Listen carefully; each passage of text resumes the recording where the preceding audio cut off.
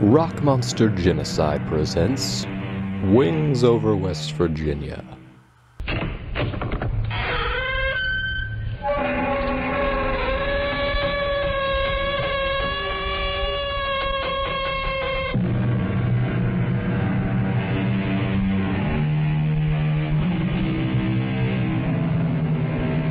Come in.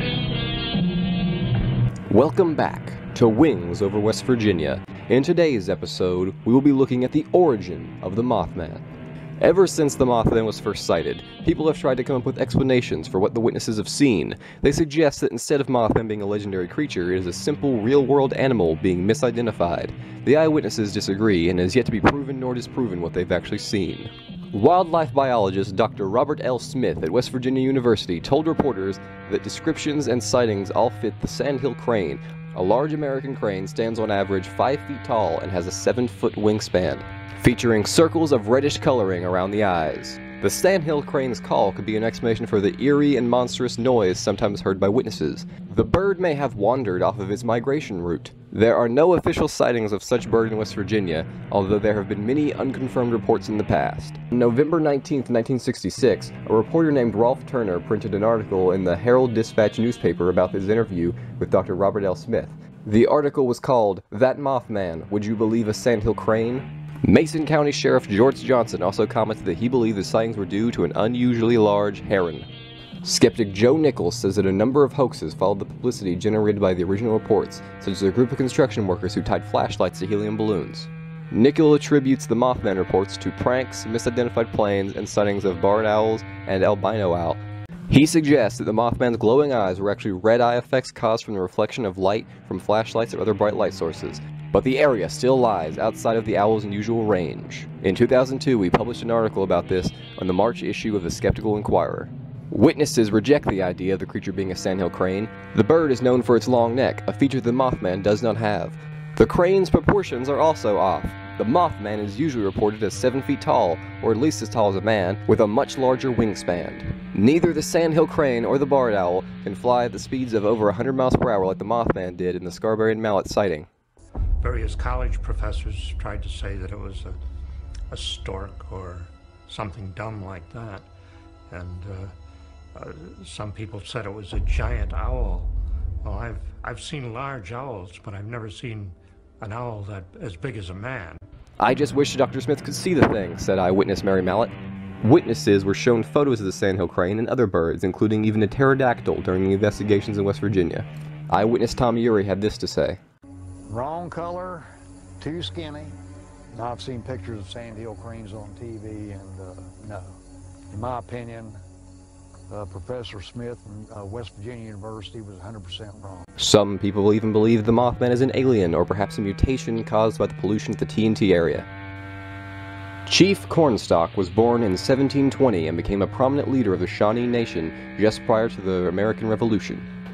In the fall of 1777, Cornstalk made a diplomatic visit to Fort Randolph, an American front at present-day Point Pleasant, West Virginia. He was seeking, as always, to maintain his faction's neutrality. Cornstalk was detained by the fort commander, who had decided on his own initiative to take hostage any Shawnee who fell into his hands. On November 10th, when an American militiaman from the fort was killed by nearby and unknown Indians, angry soldiers brutally executed Cornstalk, his son, and 2 other Shawnee. American political and military leaders were alarmed by the murder of Cornstalk. They believed he was one of the only hopes of securing the Shawnees' neutrality. At the insistence of Patrick Henry, then governor of Virginia, Cornstalk's killers, whom Henry called vile assassins, were eventually brought to trial, but since their fellow soldiers would not testify against them, they were all acquitted. In 1840, Cornstalk's grave was rediscovered and his remains were moved to the Mason County Courthouse grounds. In 1954, the courthouse was torn down and he was reburied in Point Pleasant. A local legend claims that he took his revenge in the 60s by sending the mysterious Mothman to terrorize Point Pleasant. Legends arose about his dying curse being the cause of the misfortunes in the area. Lore has it the Cornstalk spoke saying, "I came to the fort as your friend and you murdered me. You have murdered by my side my young son. For this may the curse of the Great Spirit rest upon this land.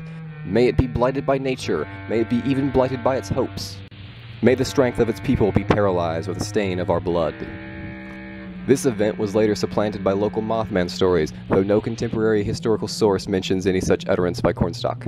In the book titled Monsters of West Virginia, published in 2012, it is said that the curse was recently debunked as fiction for an outdoor play written in the early 20th century presented in Point Pleasant. The book goes on to say, a man taken by surprise and shot multiple times at point-blank range, and who was not killed instantly, probably would not be able to muster much consciousness for anything in his final moments, let alone the dramatic pronouncement. Some still believe that the fictional play could have been based on an already existing oral storytelling or even a true event. The Thunderbird is a legendary mythological large bird-like creature in the history and culture of the indigenous people of North America. The Native Americans consider it a supernatural bird of power and strength, and it is often carved as the top of a totem pole. The Thunderbird's name is said to originate from the belief that the beating of its enormous wings caused thunder and stirred the winds. The Mothman is often compared to the Thunderbirds because they are both large flying creatures that are sighted in America. They compare the Mothman's red glowing eyes to how the Thunderbird can shoot lightning from its eyes. Some view this as an interesting example of how different cultures could come up with similar concepts. Others take this to mean that they are the same creature. Another contributing factor in the comparisons is that the original Mothman sightings took place in Point Pleasant, a town that is already known for its urban legends of a Native American curse. The connection has been made that Chief Cornstalk could have summoned a Thunderbird, which would be Mothman.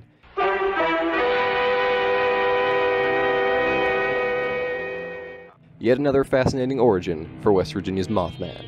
And now for some sightings. Police in the city of Charleston, West Virginia, received an excited phone call from Richard West at 10:15 p.m., Monday, November 21st, 1966. Patrolman D.L. Tucker handled the call. West insisted that a Batman was sitting on his roof next to his home.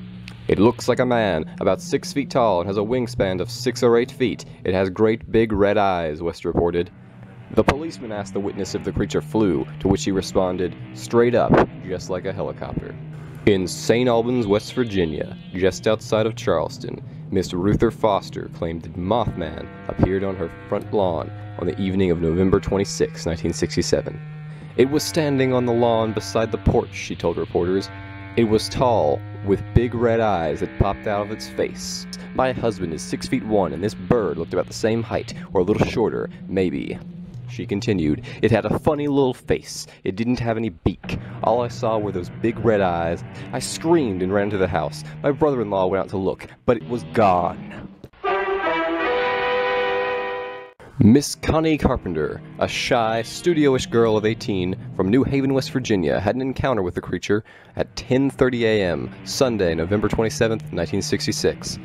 She was driving home from church when she saw what she thought at first was a large man in gray, standing on the deserted links of the Mason County Golf Course on Route 62.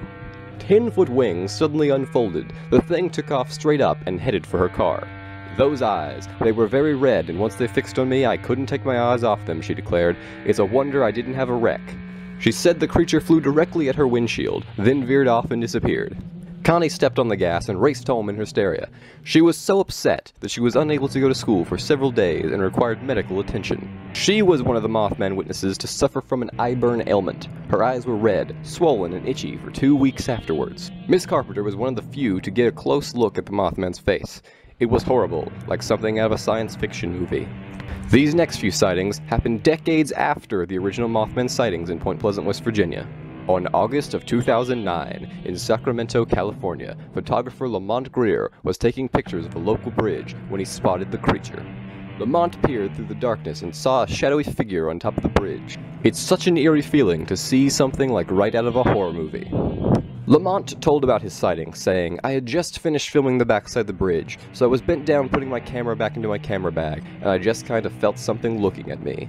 He further explained, saying, when I first saw it, I didn't know what it was. Then my eyes focused on it better, and I said, you know, there's something up there. It spread its wings and then started to fly off, and that's when I could see the extension of its body. Greer tried to photograph the strange creature, but it was too fast. It disappeared over his head, leaving him terrified and shaken.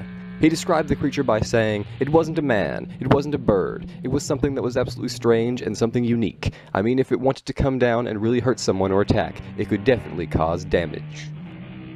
My friend Brandon once told me a story about his encounter with the Mothman, which he claimed to be completely true.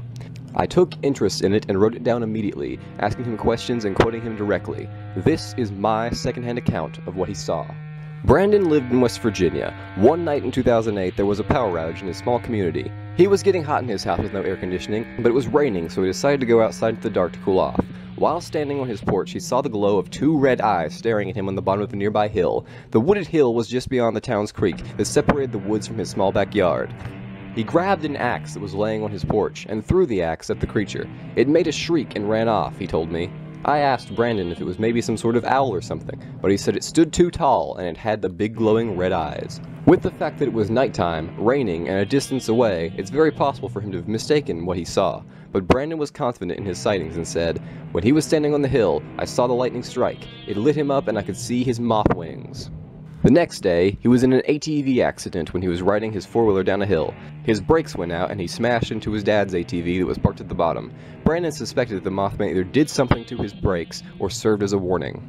Brandon has since moved from the location where he saw the creature, and whether you believe him or not, Brandon is one of the many West Virginia citizens who can say, "I've seen the Mothman."